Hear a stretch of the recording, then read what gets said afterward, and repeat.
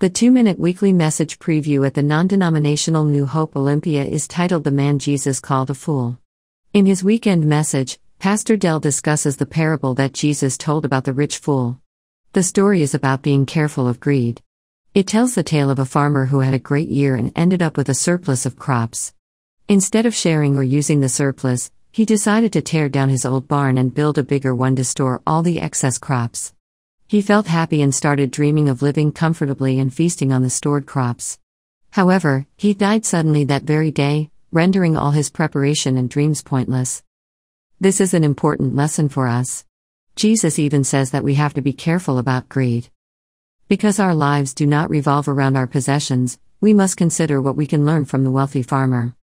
First of all, the lesson we can learn is to be generous. What could that farmer have done with all the leftovers? He could have given it away to those who needed it, but instead, he dreams about all the things that he could be and do instead. Therefore, we should be generous with what we have, especially with what we have left over. And then, be cautious of greed. We have to be really careful. It didn't seem like he was being really greedy, wanting to be super rich. He just dreamt about all the things he could do with the extra money he had left over. Be on guard against those kinds of dreams fueled by greed, wanting more, having stuff, and being comfortable. Instead, be generous. Why?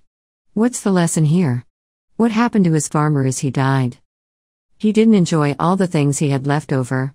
He didn't make any plans to pass it on or give it to someone else after he died. You can't take it with you. Have you ever seen a hearse pulling a U-Haul to the gravesite? None of us have ever seen that, and we never will because you can't take it with you. Your life is not about the things that you have because you and I and every one of us are going to die. You can't take it with you. So, remember that you are going to die and can't take the possessions of this world with you.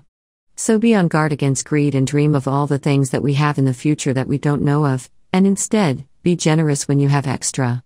Give instead of holding on to greed. Don't be like the parable of the rich fool. Be generous instead. Join Pastor Dell this weekend as he delves into the powerful parable where Jesus refers to a wealthy farmer as a fool. This message is not to be missed.